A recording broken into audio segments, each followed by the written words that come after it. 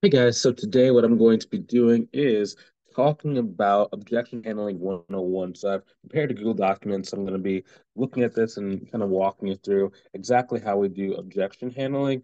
Now this video, it's going to be pretty in depth. I'm going to keep it to a beginner to intermediate level.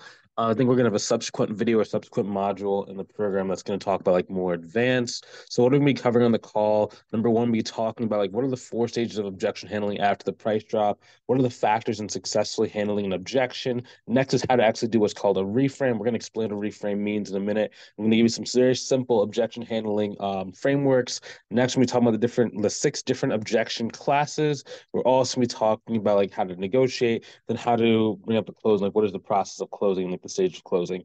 So let's dive into this thing without further ado. Subjection handling 101, how to get people to sign up with you, even if you aren't a salesperson. Okay. So number one, my name is Bryce, and who am I and why could like this video help you? So currently I run a six-figure accounting and bookkeeping firm, which I started in 2015, and I've helped over, this number is actually incorrect at this point. It's about 200, um, it's getting close to like 300 at this point. 298, 299 people starting growth. I think we had a person join this morning. So it might be close to like 300 at this point. But why am I making this video and sharing it for free? So I'm remaking the module in my training program and I'm brainstorming it out like in the open here to see if there are like any things that are like unclear. Because sometimes like people will ask in the comment, which kind of like, oh, I didn't explain that properly or I didn't explain it as thoroughly as what I could. So I want to put it out here just to kind of see how it goes. And then once I see there are like not really any unclear areas anymore, I put it inside of our training modules. So the second reason is I'm trying to give you a preview into an aspect and one aspect of what it's like to join our program. So it's like if you like these videos, if you learn something new, then in a lot of cases people come and join our program. It's one of those things I've kind of learned. It's like the more that you kind of give to people, the more that they want to either work with you or reciprocate, right? And like, most people who are in business, if they just like are out just taking stuff, taking stuff, taking stuff, and they never like, either give back or never like, do stuff, they generally don't make it very far. So I make these videos for people who are like me who you give stuff out there, return and and reciprocate. So also, if you want some help starting your business or maybe even growing your business, like maybe you're thinking about starting, but you're just kind of overwhelmed by all the different like avenues you could do and all the different things that you should do in order to grow your business, or maybe you already have a business, it's just not quite taken off the way that you expected or hoped. Go ahead and click on the link inside the description below. I'd love to walk you through our proven process and see if it's a good fit for our training program for you to join. So let's kind of jump into this thing. So before we get into like objection handling, we're going to talk about closing versus selling versus presenting versus being salesy. Okay, closing is a process of whereby you get someone to make a very clear decision. Selling is when you're just the overall principle of like what it's called. And so people get a little bit uncomfortable. I'm going to actually address what's salesy in a couple seconds. Next, even presenting. That's basically when you share exactly how you're going to help the person out, and like the presentation we give all the students in our program. After that is going to be salesy. Okay, so salesy just means like pressure. It's unwanted sales pressure for someone who just can't take the hint that you're not interested. So let me talk about how to distinguish all these different things by the end of this video. So number one, closing does not just happen when you are doing your objection handling, right? It starts from the time you open your mouth on the call. And we have other videos to break this down. So, like when I say open your mouth on the call, as soon as the person either picks up the phone or gets on the Zoom, you are being evaluated as to whether or not this person is going to work with you. So, you need to make sure you come across very polished and that you have practiced the stuff that you need to practice and your confidence level is at an appropriate spot. Now, we can help you out with all these things. And if you're inside the program watching this, we have different modules that kind of teach you this stuff. So, first thing, it's the next place is going to be like once you have explained your service and then all the steps moving down the pieces, now is the time to get into close. So we're going to skip the presentation because we've covered this in different video.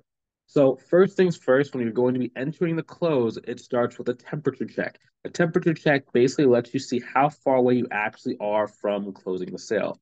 I'm going to close this side. I'm going to move this over. Cool. Mhm. So let's give you some examples, some temperature checks. So I like using three different types of temperature checks. Number one is a 1 to 10 check based on this plan on a scale of like from 1 to 10, one being like you hate it, 10 being like it's exactly what you need. I guess what number do you kind of feel that you're at? So the goal is to have the person say above an eight. Okay, if they give you above an eight, I'll be like, nice. What makes an eight for you, right? You're basically trying to get them to explain like what do they actually like about the service, why do they like the service, and like what are the different like highlights they want, right? Because then that just kind of reinforces them that they actually like it. If it's below an eight, you need to ask like what's keeping it from being a 10 for you, right? Make sure you use a very curious tone. We're going to talk about tonality in a couple minutes, but just pro tip, just use a curious tone, right? Don't be accusatory. Don't say, oh man, this person doesn't want to buy. It's just figure out what it is. And then from there, you just handle it and you just like answer like the question. Basically, you handle we'll call it misconception, often or miscommunication. So in a lot of cases at this stage, if you haven't set your price, it's just there's something that they just don't understand. Like maybe you said a word they don't understand. They don't understand like why you're pricing on a flat rate rather than hourly. They might not understand like why you're doing a three step versus like a six step, or why you choosing to clean up first rather than just doing ongoing services. Like there's a million different questions they could have. You never really know until you're like sitting in front of like the person, because everyone kind of interprets data a little bit differently. So this gives it a chance to kind of handle it before it actually becomes an issue, right? Because like before the price, you guys are just talking. It's just a conversation. After you drop the price, that's when people kind of start feeling a little bit of like pressure. So you need to make sure you can like take away as many of their like misconceptions and miscommunications before you drop your price as you possibly can. Next type of temp check would be like answer for certainty. So basically, based on this plan, I mean, do you feel this could be the answer for you? So I like doing the word could be, putting emphasis on the word like, could be the answer for you, right? And you're listening for certainty. Like, yes, or yeah, dude, this is definitely versus, eh, I don't know. Potentially, possibly, right? And like the one challenge is if you are not a very firm, direct person, you're oftentimes going to elicit a lot of wishy-washy answers. So for example, one thing I say on all the consultation calls for someone to join the program, right, is like how you enter our program is how you're going to be selling. So if you're a person where you're like, oh, I'm kind of on the fence, or you kind of like dabble, or maybe you're just not very certain, when you start doing your consultation calls, you're generally going to be very, very uncertain. It's no surprise a lot of people don't get like certainty, right? It's like it's just however you talk to people is generally how they're going to do it. Because if you're leading the conversation, they're going to start mirroring you. So if you're very uncertain, if you are very kind of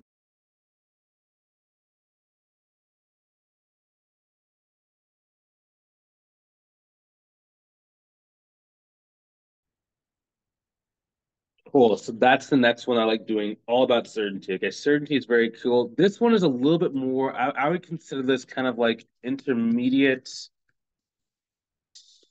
to advanced, right? Because it doesn't really give you an understanding of how far away they are or what degree of certainty. So if you're more of a beginner, I'd probably use a 1 to 10, because then like if someone gives you like a three, it's like, oh, they're just not interested. It's very far away from being closed. Versus they're like a 9 or a 10, it's like, okay, yeah, this person definitely like really wants to get started with this thing. And it just gives you more confidence and more accuracy into how to close. Versus if you do like the answer, like, is it the answer for you with certainty?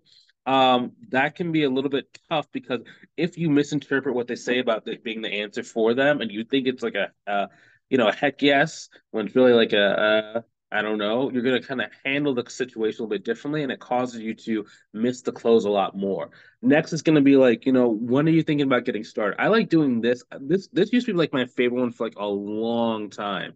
When are you thinking about getting started? Because it gives you like right away, or like maybe in 6 to 12 months, and it's kind of like a certainty, but it's also a timing thing, right? Because if they say like right in tomorrow or today or right now, it's like, okay, cool, so I can use that as an agreement that we just have, and you can utilize a little bit in a couple minutes when you're closing, right? Because if they say I'm getting started right now, and then you drop the price, and now they say, oh, maybe in 6 years, 6 weeks, 6 days, 6 trillion years. You know what I mean? It's like, oh, there's something off. So that means something has shifted. That means you have to do some objection handling. Okay. But at least they were interested in this, right? The goal of the temperature check is for you to guys have a mutual agreement that states that, like, hey, this is a thing for you in order to be able to like handle it. Cool. Going back up to this like 1 to 10, if someone gives you below an 8, you need to say like, what's keeping it from being a 10, and then based on that, handle those misconceptions. I believe I said that, but I don't know exactly if it was very clear. Next is going to be the four stages of objection handling after the price drop. Okay, so let's say, okay, so your price drop just, $5,000 a month, right? Okay, when you drop your price, just say it very normally, just like you can have like your mouth just like be normal. Doesn't have to be a smile, doesn't have to be a frown. It can just be you just having a neutral face. If you get nervous when you say something, do not keep talking. Just say your price and just stop talking. From there, what you can do is you can either put your hand over your mouth if you get very nervous, or you can drink some water. Drinking water worked for a couple of reasons. Number one, if you're doing a lot of consultation calls, like you just want to stay hydrated just in general. Number two, it prevents you from being able to actually speak, right? Because if you're drinking water, you can't be talking and drinking at the same time. So it's just like it just prevents you from sabotaging at that point. Because in a lot of cases, they're going to be thinking to themselves or even thinking out loud. So your job is not to try and interrupt them and not to try and like win the conversation. Keep in mind, like, when you're closing, you're never trying to win the conversation or to sell the person. You are just trying to get complete clarity. You're trying to make sure there are no miscommunications, and you're trying to make sure that they just have an understanding of like what are the consequences of them either making action or not making action. So four stages of objection handling is smokescreen, objection, negotiation, and close. Okay, so let's talk about smokescreen. One key mistake people make is that as soon as someone says something, you immediately try and handle it like it's an objection, and it just doesn't work, right? So you always have to understand what is the real objection. So someone could say, that's a lot of money. Okay. $5,000 a month could be a lot of money depending on the person. It could be a little bit of money depending on the person, right? But does it mean they don't have the cash flow? Does it mean that they don't want to pay that much? Is it that they can't pay that much? Is it that they can't imagine paying that much money? If they are spending over a certain amount, they have to go talk to their board, their wife, their spouse, the dog. They feel that maybe with the amount of money and the time they can dedicate, the amount of money is going to be wasted. Like there's a million different thought processes a person can have, right? So it's a smoke screen. So we have to see like what is the actual true objection class that we can utilize to then give our reframes and our word tracks, right? Because it's like miscommunications and what like a person wants makes it feel like you're lecturing them and that you sound like you're really out of touch and you have no idea what you're talking about, right? You can lose all credibility just from that one moment because like you just start like going on a tangent that the person doesn't really think about or care about. Okay. So we're going to talk about objection handling word tracks, like the specific things to say in like 1 minute, but you have to make sure you understand exactly like which one of the word tracks to use in order to make it effective, right? Because like I have hundreds of different word tracks that I understand that I utilize and just in general, right? But I have to know which out of the 100 are the ones that are actually going to be effective for this particular space or conversation I'm having with the person right then and there. Okay. So probing, is this the real objection? So if someone says, like what is the price? Number one, you're generally supposed to be probing. Okay. So is this actually the real objections? After that, you're going to be thinking isolation. Are there any hidden objections? So maybe they said, okay, it's a lot of money. Okay, cool. But you also need to see is it a lot of money plus they don't have the time to implement, or is there a lot of money and they don't have the cash flow, or is it a lot of money and they have to go speak to their board, or is it just straight up, it's just a lot of money, that's the only thing, right? So we're isolating. Next is going to be if they were to overcome this, would they actually be in a position to get started? And I like saying get started today or get started within like XYZ. Like this is about a time frame. You put a time frame here. I like putting right? Because oftentimes, like what can happen is that you might be able to overcome the objections, but they still might not be wanting to go today. I'm just trying to see like what a time frame is, so I can know what to expect at the end. So if it's like they want to get started today, okay, we can get started today. If they want to get started tomorrow, okay, cool, we can dissect that. If it's 3 months, 6 months, I need to be as prepared as possible before I start trying to handle the objection. In order to get all the information, have like a very clear picture. Because again, remember, it's about clarity. In order for us to get like help someone else become clear, you have to be clear on exactly what they're saying and what the specific situation is, and do not assume that you know what the specific situation is. Okay. So next, if at this stage of the game, right, it comes down to like the objections now. So let's say that you actually got all this stuff going. Next is like really just starting to dissect the objections. Like this is just a side tangent. If you've done your consultation call correctly, you'll only get like logical objections or very light questions. They won't be like where'd you go to school? Let me see your website. I don't think I can do it. It's just gonna be like very soft, just like, hey, this is kind of what we need from our end in order to get started. It just makes things really quickly. Now again, these are easy because you can start closing with logic. It's really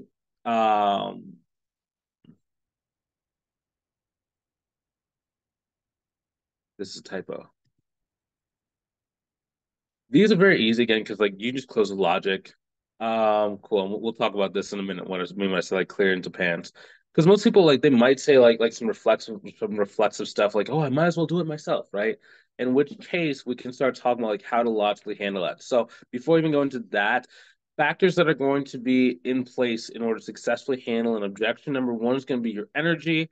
Number two is going to be also just about having certainty. Another factor is about it's not about having a yes. Next is going to be it's also knowing that you'll have a ton of consultation calls each year. Okay, so you have to have certainty, just certainty that you can either do the job or you can learn how to do the job if you don't know exactly. Certainty that whatever price you say is the price that's meant to be at this moment in time. Even if you're underpricing, just own it. Just own it. It doesn't matter. If you overprice it, own it. If you underprice it, own it. You can always fix it afterwards or even like have another consultation call to talk about like increasing the price if you underpriced it. Next, it's not about a yes. Remember, it's not about what you want, it's about what they want. It's just about making a very clear path and understand and see that what we have is the path, the fastest path to get into what they want. Next, you're gonna have a lot of consultation calls. Like if you're watching this and like you're not in our program or anything like that, like you might not have a lot of calls. So I can understand why your energy might be like really desperate in that case. But if you're in our program and you have leads, like you're gonna have a million of these calls, right? You're probably gonna have um anywhere between 50 to 200 of these calls per year. Excuse me. Right. And more importantly, you have a means to keep getting as many consultations as you want. So it's okay. And you're not spending any money on advertisement. So it doesn't matter if the person says yes or they say no. Like you're always gonna have more.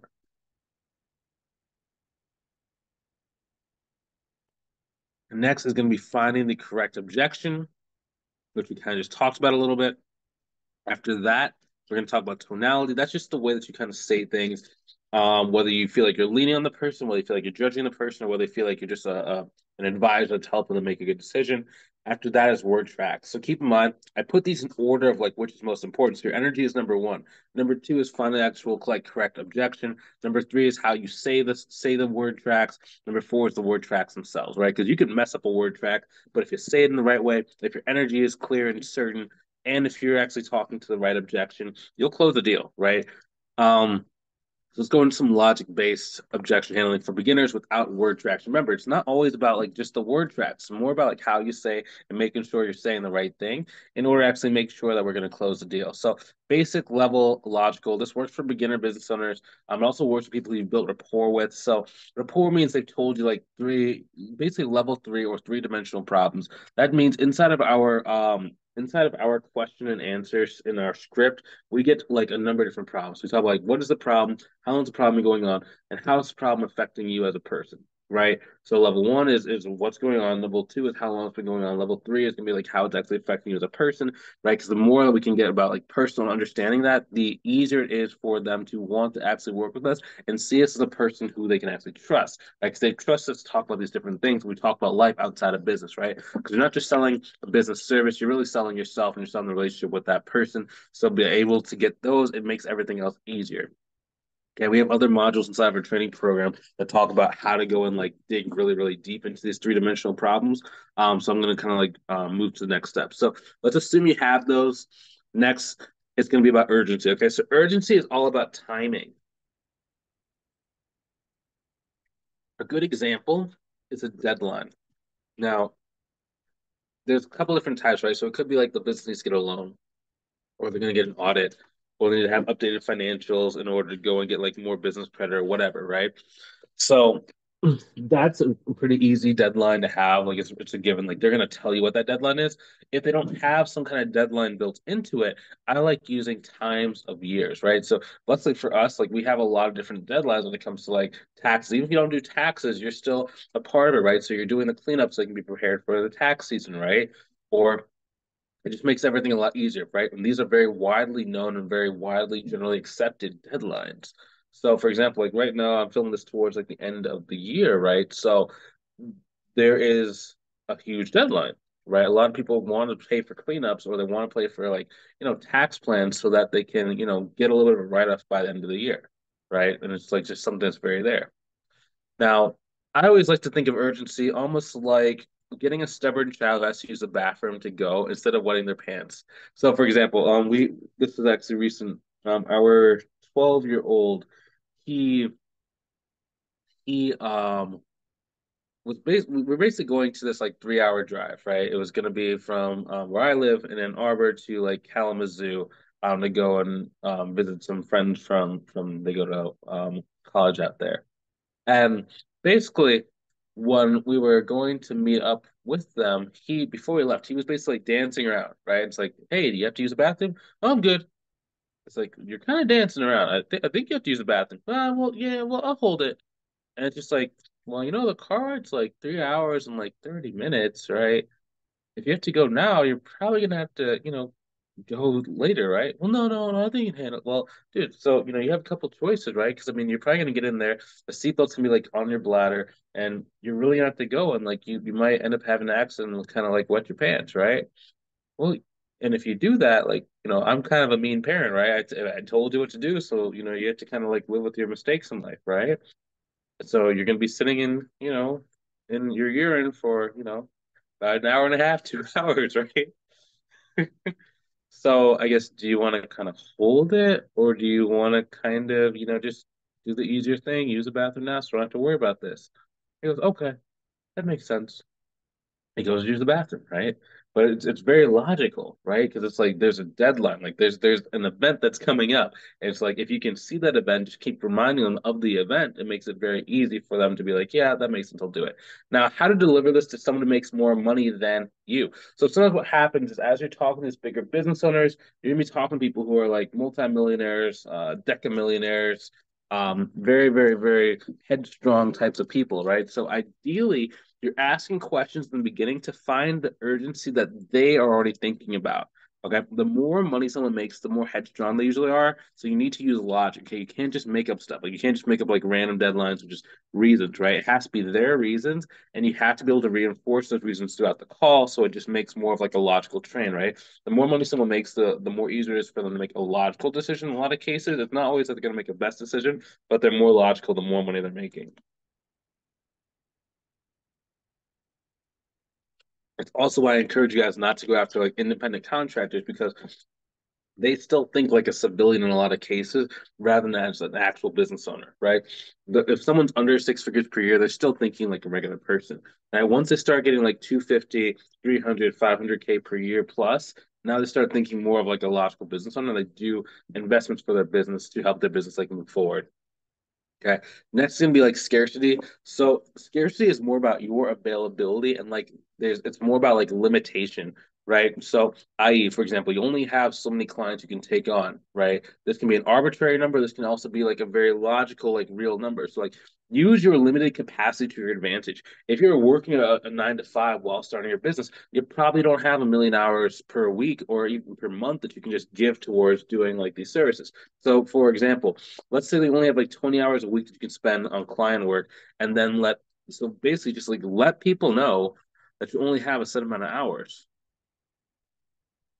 okay, left to dedicate to cleanups because you only do XYZ cleanups. Let's say 3 cleanups at a time since they're extremely time intensive. Okay. So when I say like 3 cleanups, like okay, so like imagine that a cleanup is going to take you about, we'll say like 6 hours per week to kind of do it until you get it done. Right. Now this is just an arbitrary number. It can be 1 million hours a week, maybe like 1 hour a week. I'm just saying for this example. So if you only have 20 hours per week you can dedicate to actually doing client work, that means you can only take on 3.1 cleanups, right? Because 6 times 3 is going to be 18 hours per week. So you only have 3 spots, right? That's something you can utilize in your conversation because you don't have that many, right? If they're serious about getting started, then they can utilize it and it just moves them forward really, really quickly. So how to deliver this as the same thing for like a tax plan. Let's say you can only do like XYZ tax plans because you only want to bring on like 5 people. You only want to do 5 hours worth of like onboarding calls per week, right? So that means you only can take on 5 clients a week, 20 clients in a month, right? But let people know that. You can even put an arbitrary number. So let's say that you can take 1 million tax plans. I would say I only do three. Like you can actually make it a conscious decision to only do XYZ to make sure that you can like, maintain your level of service and your ability to like be small and to be very, very easy for to work with your clients. You don't want to get like crazy. So how to deliver this scarcity without coming across as fake, okay? Tell the truth. Do not add any inflections to your voice. Say it just like a matter of fact, okay? Keep in mind, this is all about preparation. You need to practice this stuff before the call. You need to know intimately what is your actual capacity. Can you work 30 hours a week? Can you work 5 hours a week? Like, what is that actual capacity? So then you know how much time you actually have left in order to be able to like service the client, right? And then once you know this, you just tell people about it. It's just like, yeah, I only have XYZ spots. I don't have like a million hours I can do. I'm not a huge firm that has like 20, 35 contracts underneath me, right? So tell the truth. You don't have to make it seem like this. Like even if you have 100 hours per week that you can give away, 100 is still a limited capacity. Utilize it to your advantage. Okay, next is going to be reframing. So it's going to be a little bit intermediate to advanced. Uh,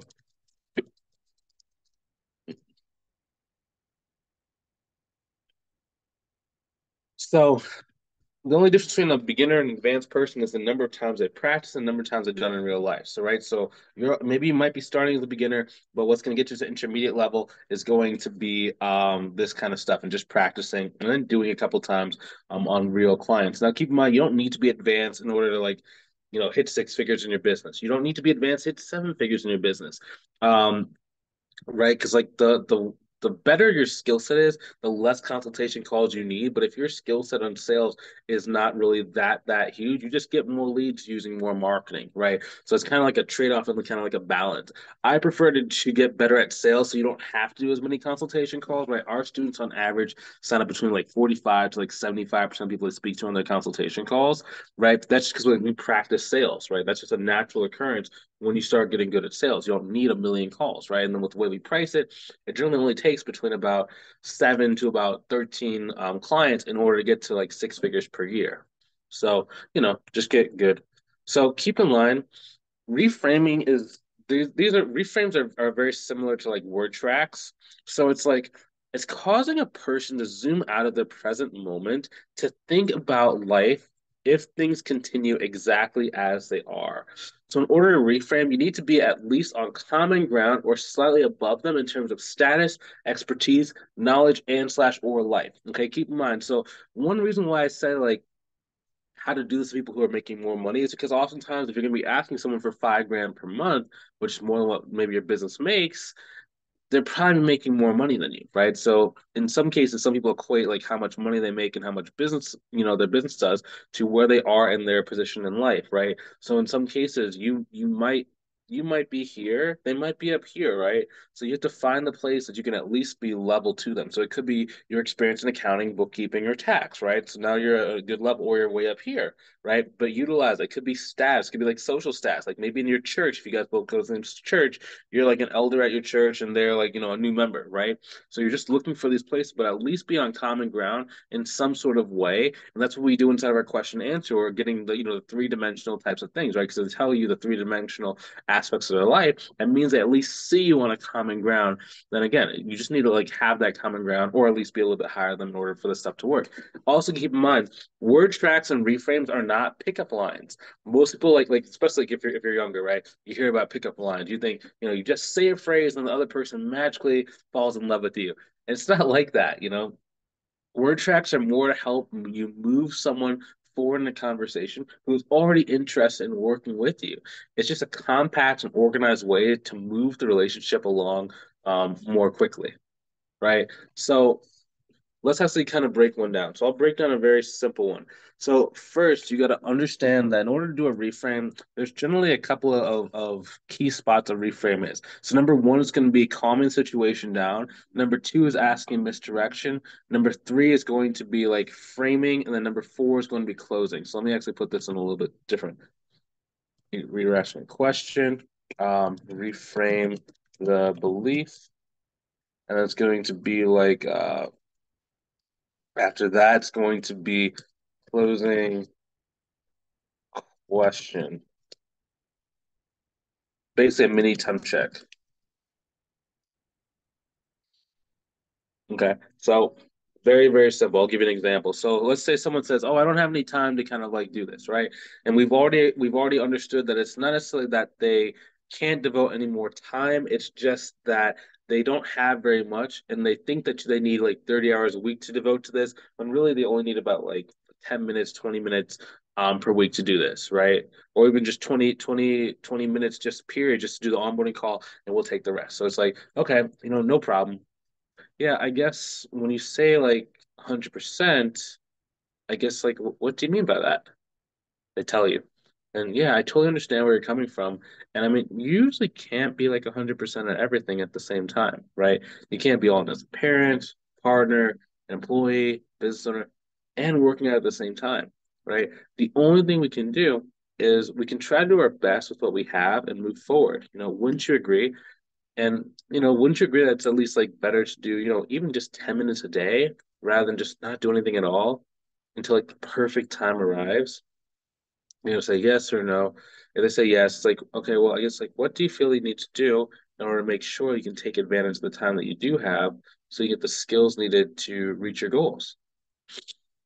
Okay. So this when I say skills need to reach your goals, this can be used for it can be used for tax planning, it can be used for QuickBooks training. Just like change out this underline word based on like what you're selling. This can also be used for like if you're selling a course, mentorship program, just anything that you have, right? Just change out that word. Cool. So let me explain what we just did. Okay, so number one, we calm them down slightly by asking you like to basically repeat themselves. Most times, if someone gives an objection, they're expecting to like hound them, right? Or they're kind of in fear mode. So don't hound them. Just sit back and relax. Next thing is going to be working at the same time. I'm putting the phrase working in because it's generally been like ingrained in most people's minds, especially on like all those like infomercials.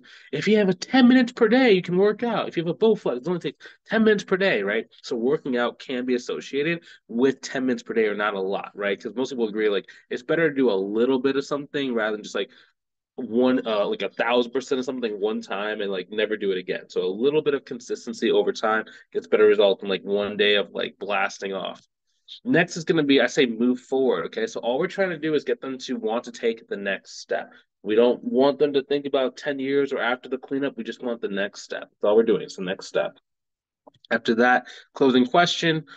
Basically, close when you're closing, you want it to be their idea. You don't ever want to be like, okay, do you want to sign up with me right now, this second? Why don't you want to sign up with me right now, this second? Right? Whenever you're talking about specifically your service or like doing something with you, again, you're pushing your agenda. You're not trying to push your agenda. You're trying to give them clarity so they can understand, right? Because most people, if they get on the call, they want to make a change in their accounting, bookkeeping, or tax situation. They want to make a change. It's just there's a lot of mental fogs that maybe have stopped them from doing this in the past. That you're having to help them clear this fog in order to see, okay, it's not that far of a gap. It's not that big of a deal. It's not going to take me a million hours a day. It's not going to be that hard. It's just move forward just a little bit. It's not even that much money compared to what they're already making, right? So again, to make it not sales, it needs to be their idea. So like when they say like, what do you need to do? It's like, oh, I need to get this tax plan going, or I need to get this cleaned up.